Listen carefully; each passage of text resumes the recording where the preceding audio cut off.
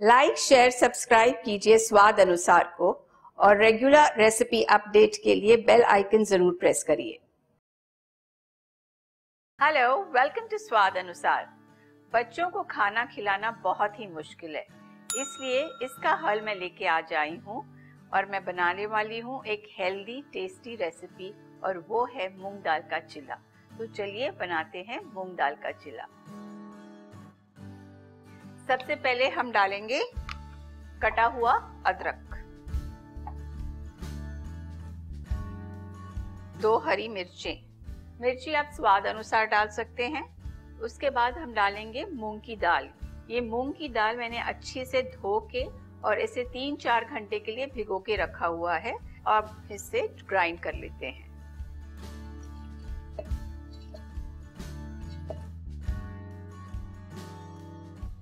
अब इसे बिना पानी के ग्राइंड कर लेंगे थोड़ा।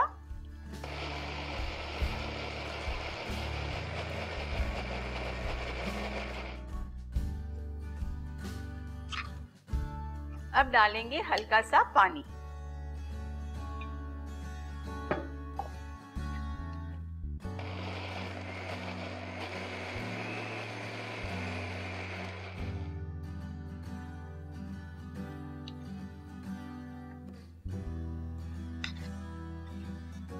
इसे एकदम महीन नहीं पीसना, इसे थोड़ा दरदरा रहना चाहिए। इसे एक बार और घुमा लेते हैं मिक्सी में।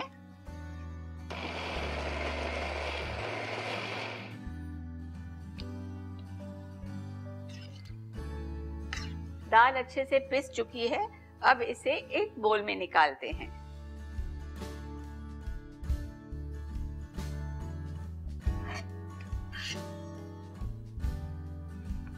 इसमें से हल्का सा पानी डालेंगे।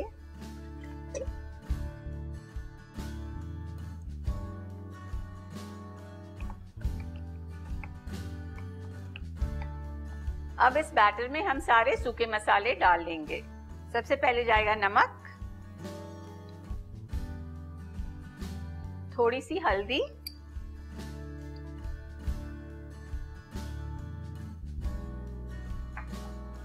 थोड़ी सी लाल मिर्ची पाउडर।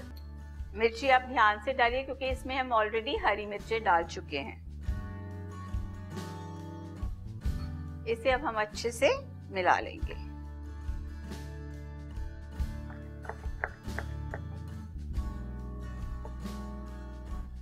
अब मैंने पैन गरम करने के लिए रख दिया है और अब हम बनाएंगे मूंग दाल का चिल्ला। सबसे पहले पैन को ग्रीस कर लेंगे।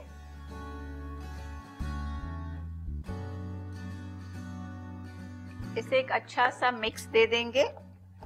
आप देख सकते हैं बैटर बहुत पतला भी नहीं है और बहुत मोटा भी नहीं है। चिल्ले आप अपने हिसाब से बना सकते हैं, आपको छोटे बनाने हैं कि आपको बड़े बनाने हैं।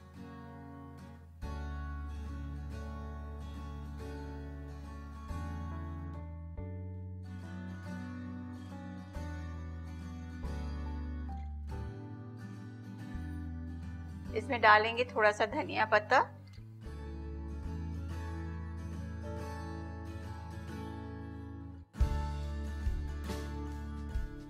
ये एक साइड से कुक हो गया है। अब हम इसमें डालते हैं थोड़ा सा तेल।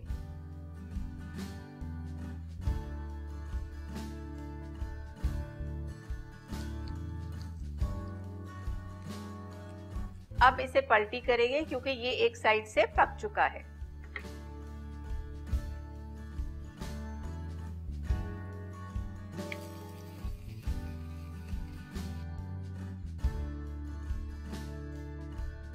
चीला दोनों साइड से पक चुका है। अब हम इसे प्लेट में निकालते हैं।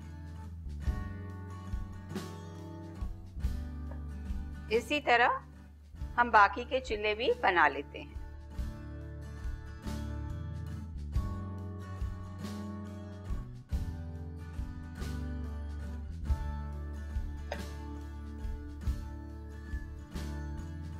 ये रहे मूंग दाल के चिल्ले एकदम तैयार। ये बच्चों को बहुत पसंद है। आप इसे हरी चटनी या सॉस के साथ उनको सर्व कीजिए। इसे जरूर बनाइए और हमें लिख भेजिए कि आपकी रेसिपी कैसे बनी। Till next time, good bye.